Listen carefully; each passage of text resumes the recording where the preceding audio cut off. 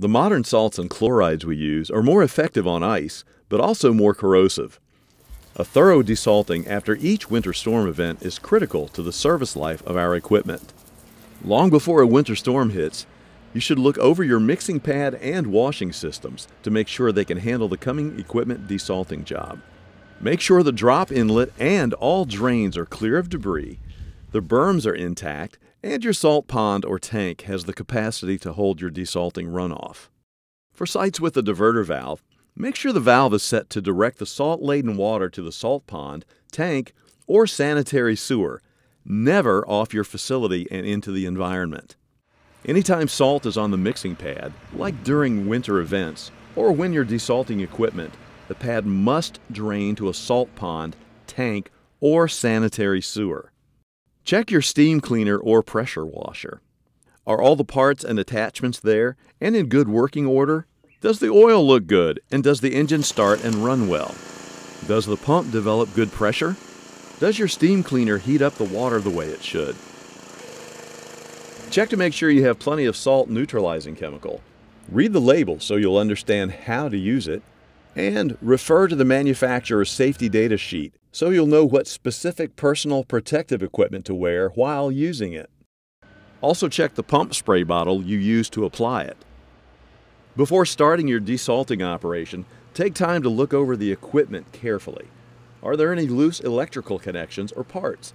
Is anything damaged or leaking? All equipment must be desalted on the mixing pad or in a wash bay. Desalt the spreader first.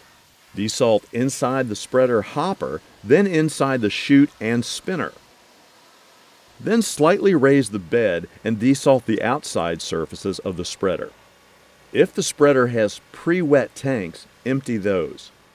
We're finding that pre-wet tanks and brine tanks require special care to keep the pumps and valves in good shape. Be on the lookout for a new video on pre-wet and brine tanks. When you're finished desalting the spreader, desalt the truck, starting from the top of the cab and working your way down. Avoid the radiator and oil cooler.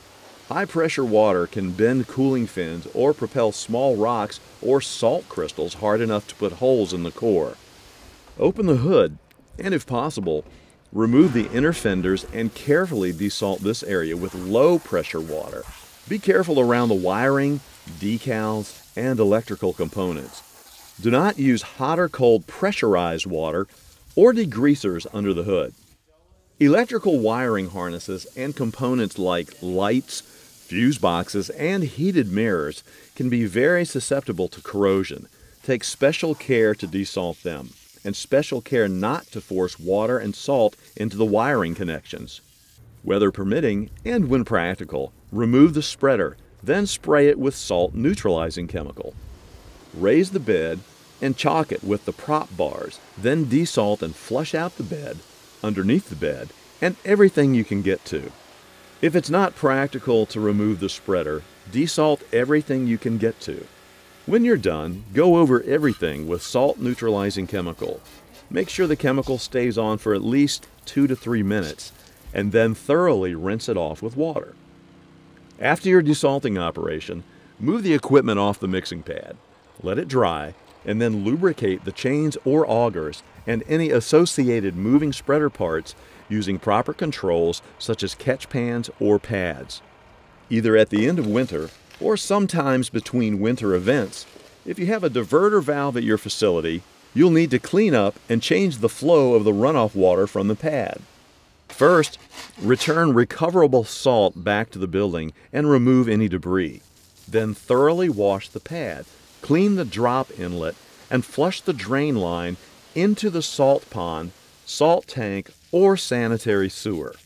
Only after this thorough cleaning can you set your diverter valve to direct runoff water off of your facility. Remember, salt-laden water must never be allowed to flow into the environment. Use this same desalting procedure for motor graders, loaders, and any other equipment used to fight winter snow and ice.